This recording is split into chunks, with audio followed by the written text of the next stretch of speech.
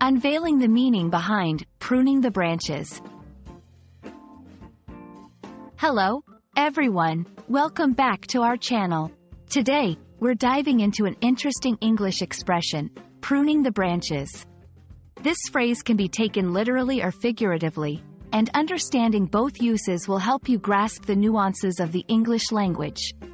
Let's get started and explore what it means to prune the branches.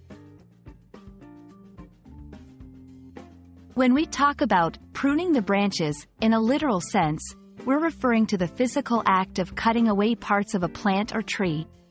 This is often done to remove dead or overgrown branches, to improve the plant's health, or to shape the plant in a more aesthetically pleasing way. Gardeners and farmers use various tools, like pruning shears or saws, to carefully cut the branches, ensuring the plant can grow more vigorously. In a figurative sense, pruning the branches means to remove unnecessary or unwanted parts or aspects of something to improve its overall condition or efficiency. This could apply to various contexts, such as business, where a company might prune less profitable divisions to focus on its core strengths.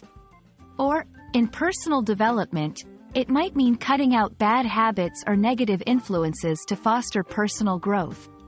This metaphorical use emphasizes the idea of making selective reductions to enhance the health or success of the remaining parts.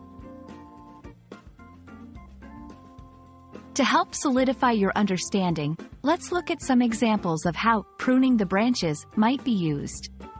1. In a business context, the new CEO started pruning the branches by downsizing redundant departments to streamline operations. 2. Personal growth. I've been pruning the branches in my life by spending less time on social media and more on my hobbies and personal development. 3. Creative projects. After reviewing the first draft of my novel, I realized it was time to start pruning the branches to focus on the main storyline. Whether you're talking about gardening or making strategic decisions in life or work, pruning the branches is all about making careful cuts to encourage growth and improvement.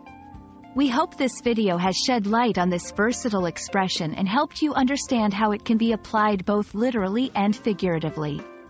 Thank you for watching, and we look forward to seeing you in our next video. Remember, learning English is an adventure, and we're here to explore it together. Happy learning!